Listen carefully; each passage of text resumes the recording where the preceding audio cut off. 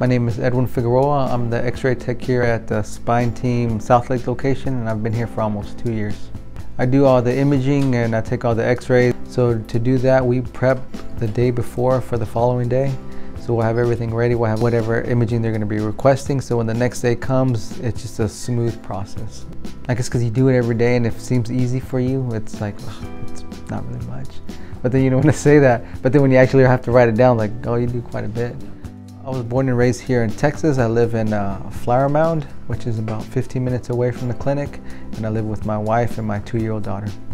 I met my wife at the gym. I was actually training for a competition, for a fight, and she was there. I went to the gym where she was at, and then we just kind of hit it off, and she used to compete as well and fight. So she was really good at holding pads and training, so she ended up being a really good training partner. Not so much I was just trying to just flirt with her or whatever. I started fighting when I was 6 years old. My dad used to box, so when I was 6, he put me in boxing just so I know how to defend myself, not necessarily to compete. So when I was 14, that's when I actually started training serious.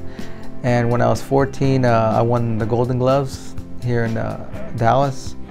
And then a few years later, I started doing kickboxing, and I won a Texas State Championship in kickboxing. And then I started doing the grappling, like the submission wrestling. I started doing that, and I won a Texas title in that.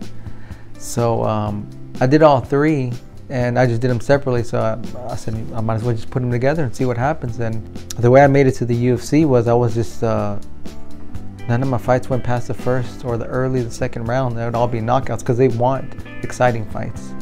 I had one fight against Johnny Bedford. He was ranked #1 in Texas. I think he had like 35 fights or something. I only had like 6. So he's like, I'm gonna run through it, and we're just talking all this smack, and that was just never my style. I was just like, okay, well, hopefully I have a good fight, you know?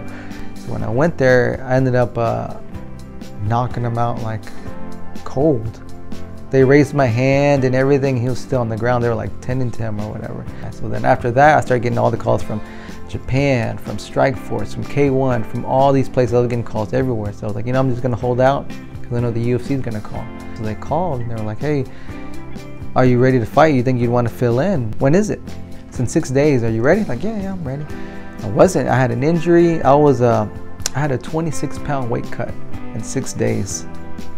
Cut the weight. We ended up going all the rounds. I ended up winning fight of the night. It was fun. I did it just for a hobby. I never thought I would make a career out of it. It's not like I dreamt as a child to be a world champion. I just thought it was fun, and then it just ended up blowing up. But even before I started competing, I always wanted to do like some kind of imaging, like CTs, MRIs. That's what I wanted. That was the original plan. You know, I want to be there for my kids. I don't want to be traveling everywhere, and I just wanted to have a little more security in my life. So I wanted to go back to school and finish my schooling. And I guess some things that I learned from fighting that applies to my role now is that we're basically here for the same reason. We all have different approaches, but we all work for the same goal. One of my favorite things about working here at Spine Team Texas is the staff. Everybody here is so helpful, everyone here is friendly, and everyone here genuinely wants to be here and help the patients.